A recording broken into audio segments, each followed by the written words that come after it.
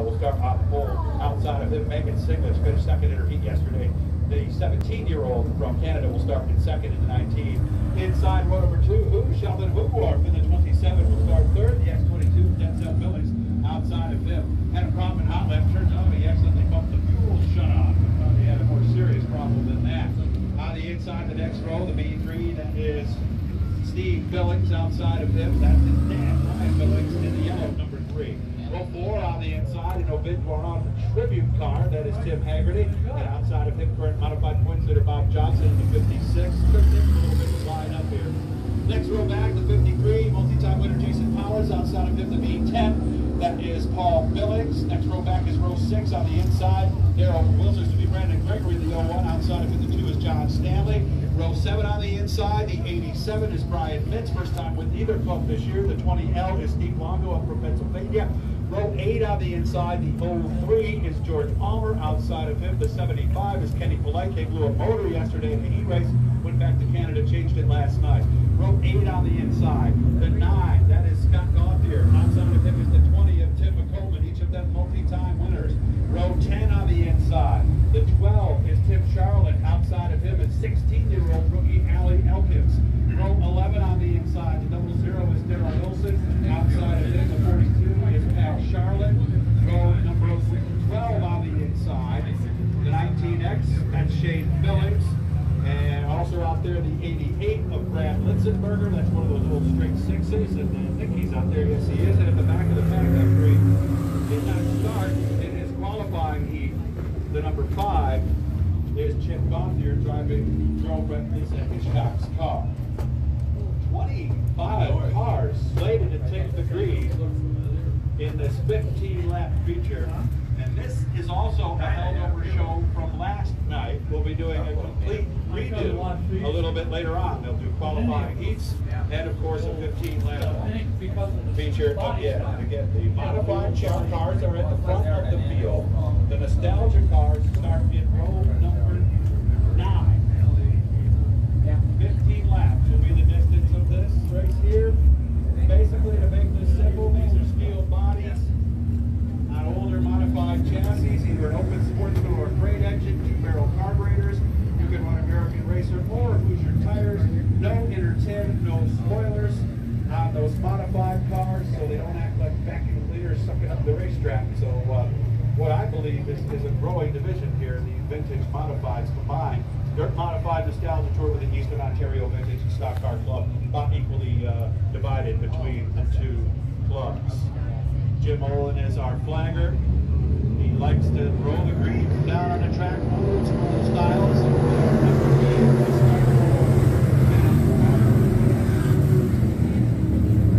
Barber leads them through the corners 3 wide. They're going to go for the number 2 spot as they work down the back straightaway for the first time. Barber in front, Billings, Woodwarf, and the 19 of Megan Siglich all battling for second position on the racetrack. Look at these cars.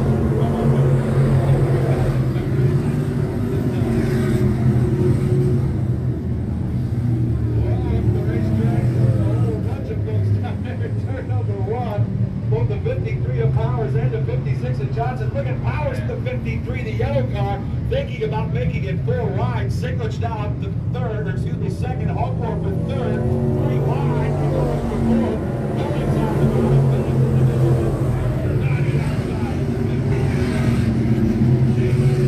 Now up to third position here in the feature race. They work down the back stretch and into the tricky turn 3, and it is because it's a gradual turn on the entrance. It tightens up in turn number 4. It is nothing like the turn down here in turn 1 and 2. As Matt Barber showing up right now. The 19 of Megan Siglich, the 17-year-old senior, high school senior, still running in second spot, but Jason Powers is starting to put a little pressure on her as they come out of turn number 4 as we approach halfway up to their 5.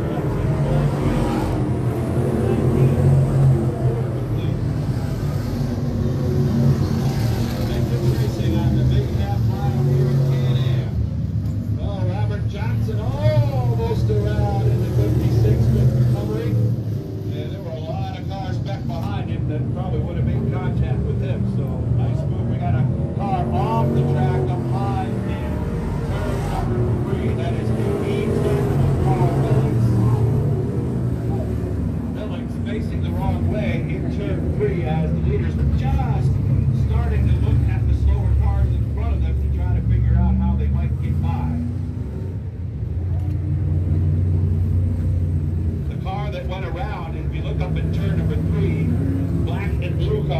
B10 is Paul Billings, excuse me. He's from Stittsville, Ontario. 93 Troyer chassis is what's underneath that B10.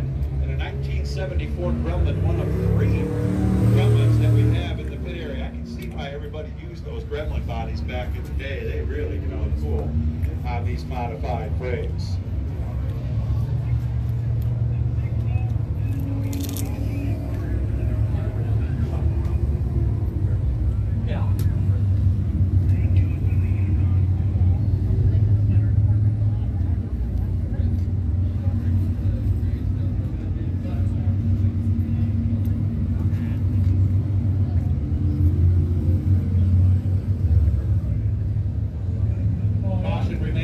They have them in single file to set the order, and then they will put them in double file as we get ready to go back to racing. Can-Am pace truck will pull in. Matt Barber has led this one since the drop of the green flag, and they're going to give the white flag this time. They were just saying on the radio. Jason Powers, the 53, has come from 9th to 2nd, so he may be driving the fastest car out there. Megan Singlish, the 19, she's the teenager from Ontario. She is in 3rd. And then you've got the Pinto of Steve Billings sitting there in position number 4. Gremlins, Pintos, and then 01, by the way, that Brandon Gregory is driving. That is a 1982 AMC Spirit. I only know of one other AMC that's out there. Corey Reed knows who it is. It's a 4-cylinder driver. Remember, there's all the other racing AMC Spirits known to exist in the world today. We've got both here in New York State. So ready to go. 5 laps in, 10 to go. And again, they're going to do a whole brand new show after this with qualifying heats and another big feature with both these clubs and these 2 divisions combined together. Get yourself one of these cars for under 10 grand. Less than what you'd spend for a motor for a lot of cars. You can go racing. Green flag is out. As they come off the corner, Powers goes up the track, trying to get it right. Everybody down into the corner.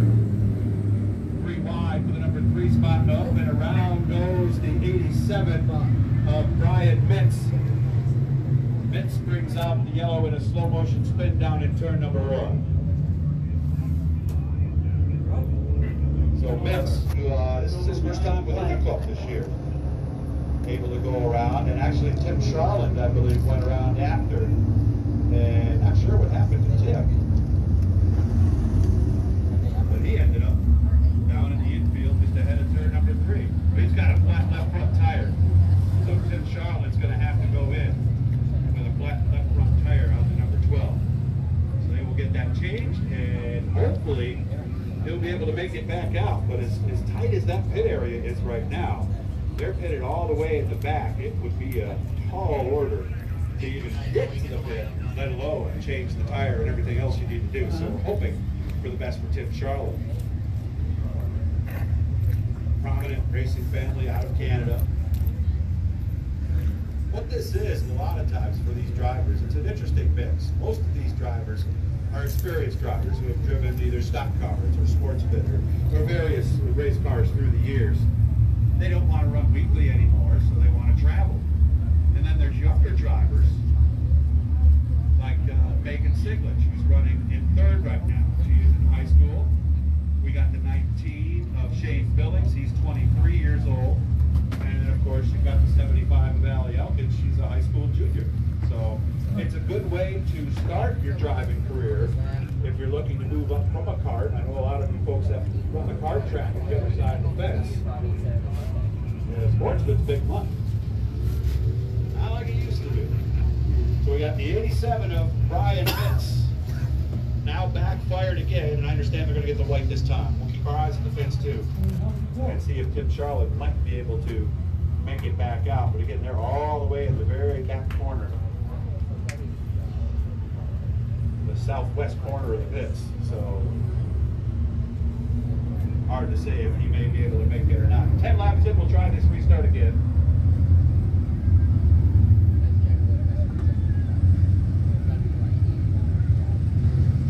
Yeah, reminding the 37 of Matt Barber that he is the control car. That orange cone in between the two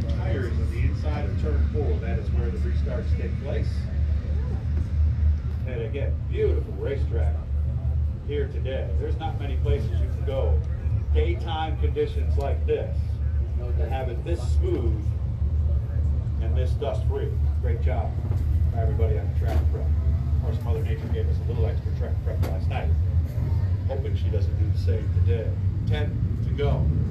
Vintage feature. Green flag comes out. Here they go.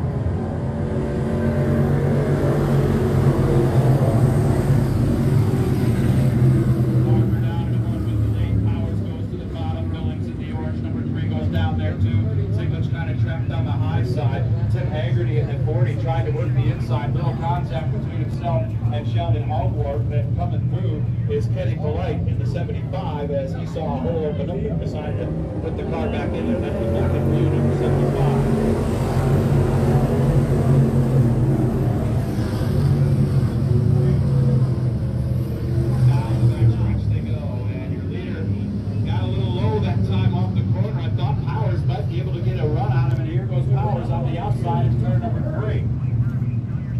Watching them as they come out of the corner. Jason Powers going for the lead.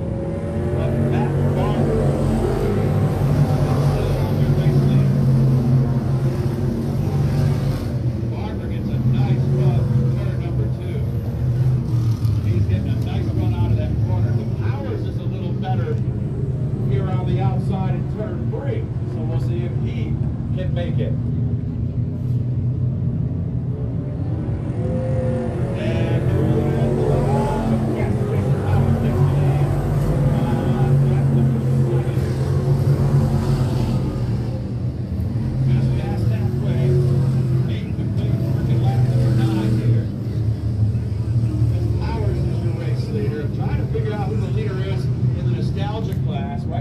Looks like it's the 9 of Scott Gauthier. Took a bad look at and has been chasing that ball ever since.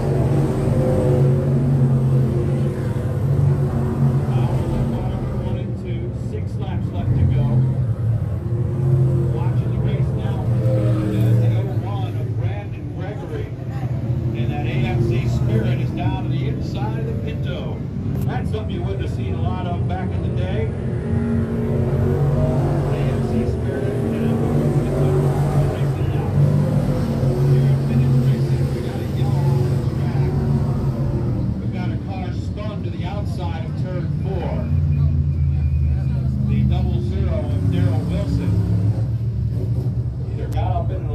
Or just wanted to get to a safe position on the racetrack as he is now sitting on the outside of turn 4. You see the tow truck with the lights on, he's right next to that. That is the 00 of Daryl Wilson. He had a flip 2 weeks ago at Mohawk International Raceway. The car spun out, he had nowhere to go, ended up catching the front end and going over. And they have been chasing that car since that flip also.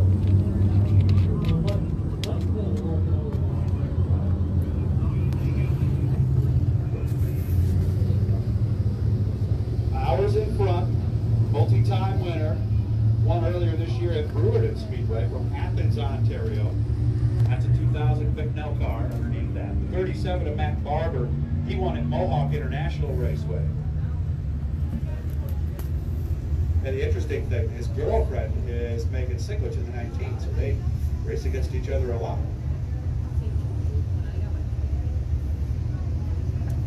So we'll see how everybody lines up here as we're still taking care of the 00. 9 laps complete. Oh, what? Gotcha. 5 to go, excuse me. And it is, I was right, it is Scott Gauthier who is leading in the Nostalgia division. Tim McColeman would be second. And I think Allie Elkins might be third in the Nostalgia division. We'll double check that.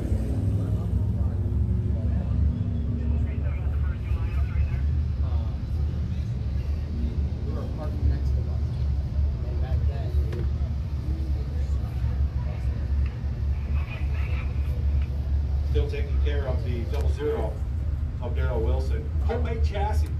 Obviously honoring Buzzy Rudiman with the look on that car. Buzzy's still down there racing in Florida. Still winning too.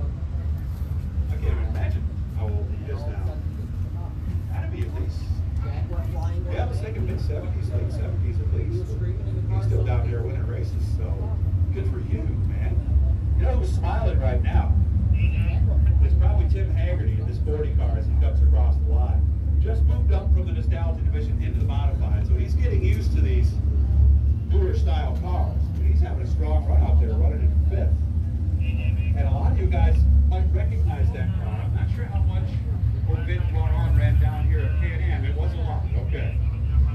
So the look, he is a multi-time champion. You get a chance, those of you in the pits, we'll take a look at that 40 car. He's got a panel that's right behind where he sits in the car that runs down all the championships every year, every track up Ovid.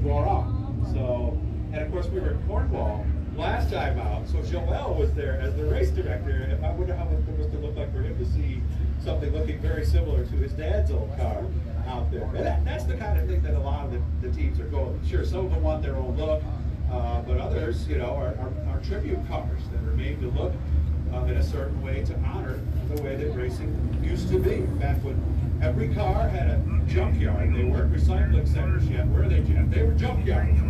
Yeah, they had dogs in that thing that would rip your arm off if you got in there and tried to steal a junkyard. So every place had a junkyard as a sponsorship, had a parts store. So they could go down and get oil, smoke plugs, and the other things that they would need. And the true way of looking at who would do well was the people, in a lot of cases, who built the better cars. So we're single file now, because again, we've got just 5 to go, so it's past halfway. What is still a pretty nice day up here in the North Country. I'm like you, I don't like fall either, but it's okay today. So, because we know what's coming next. We don't even want to talk about that, do we?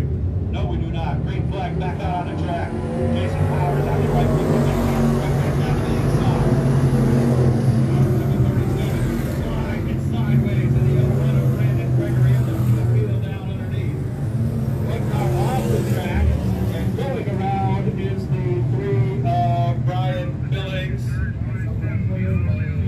Brian Billings, that's the father, that's Steve Billings' dad. He's the dad of the guy who drives the Orange 3, the Pinto car.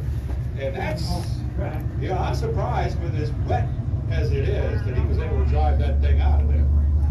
Because there were a lot of people talking about that in the pit area. That, boy, if you get over that bank down in turn 1, you might make it all the way out to, what is it, 414? Is that the 411? I was close. You might make it all the way.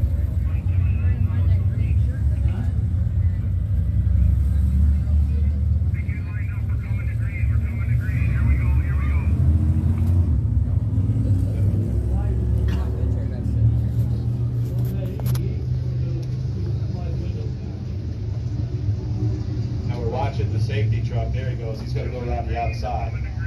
Getting reports that something could be on us here soon, so we're going to go. We have all intentions doing this tonight, so stick with us, guys. We can only control so much.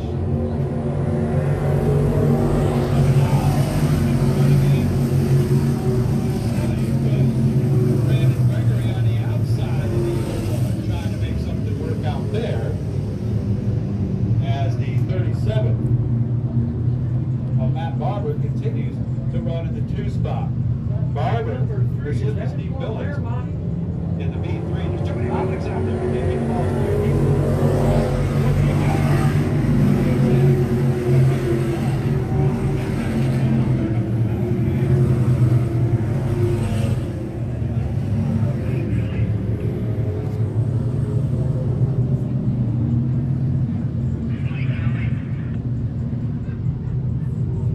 works out of turn number 4, 3 laps complete.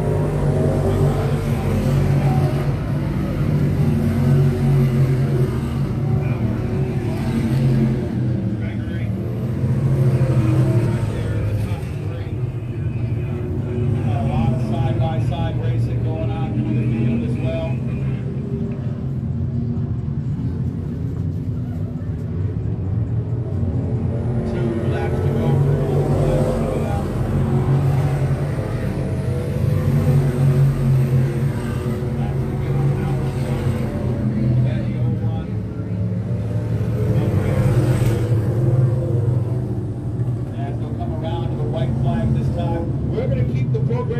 By the way, so no big relay. We're going to go right to the next thing because we do not want to slow this show up tonight.